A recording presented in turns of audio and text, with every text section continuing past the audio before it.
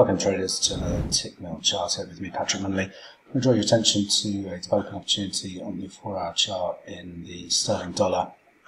We have a pretty clearly defined wave pattern here in a consolidation wave 4 phase at the moment, and what I've been looking for now would be a breach of this ascending trendline resistance and the projected daily range resistance at 134.43 as confirmation that the new wave 3 is underway, which should take us up to target at least an equality objective at 36.32, with the potential to head up to that 138, 139 level discussed in the daily analysis. So watch for that closing breach of 134.45 to set long positions targeting 136, 138 and 139.